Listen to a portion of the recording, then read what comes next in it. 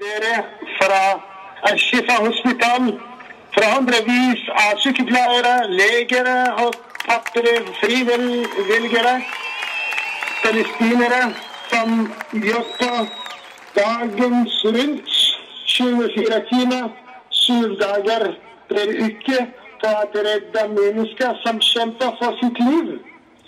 Jeg hilser dere alle sammen for dere samlet i dag i Stockholm, den vennlige, fredelige og deilige, fantastiske land, Sverige. Vi har jobbet sammen med våre brødre, palestinere, frivillige, lege, sykepleier, for å behandle disse mennesker som kommer inn i akutt mottak. Vi kjemper imot et attak, barbarisk attak fra israelske sofistikert militær. Vi har presentert Gaza og de makteløse i Gaza. 1,7 millioner personer utsettes hver eneste dag for krig. Og dette må stoppe. Dere er eneste håp for Gaza og for folk i Gaza. Dere må rope høyt, høyere enn selve militære fly, høyere enn selve bombingen for å si stopp Marit og stopp den raseri mot palestinere. Palestinere her i Gaza og i Palestina har rett til å leve i fred, til å være selvstendig, til å ha mat, til å ha et respektfullt liv som alle andre, som dere svensker og nordmenn og amerikanere og israelere. Alle palestinere her mangler alt.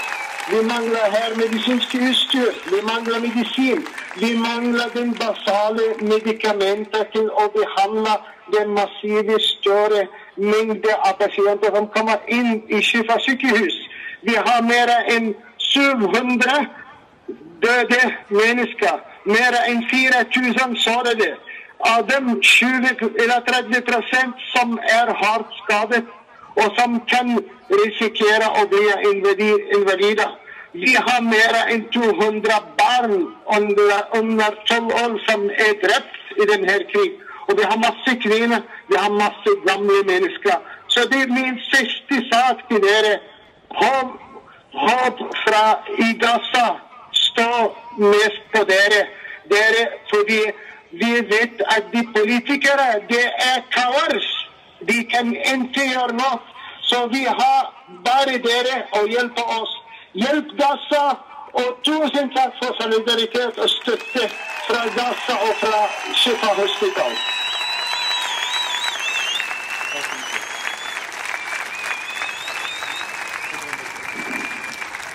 Allah يخليك يا سيدي. السلام عليكم. David are raised on prevalence to grace and sacrifice and the love of Palestine. I'm talking to you now, and on the same time under the attacks of airstrikes, bombardments with shells every 5 minutes, no electricity, no water, and only waiting to be either a massacre or a survival. You can't imagine how we feel now. It's patriotism. I have 2 children. My kids and I will be always like a gift for our country and will not stop fighting until we have Palestine free. Never surrender, or will never give up until also have our land rescued.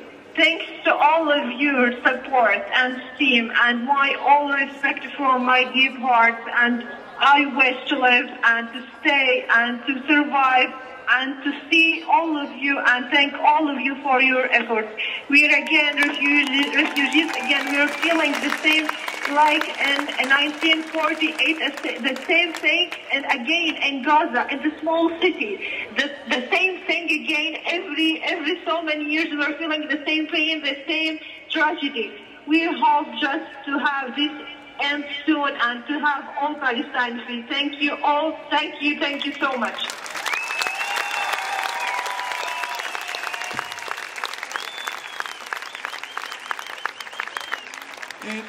Jag vill säga några korta ord i alla fall. Jag kan säga så här.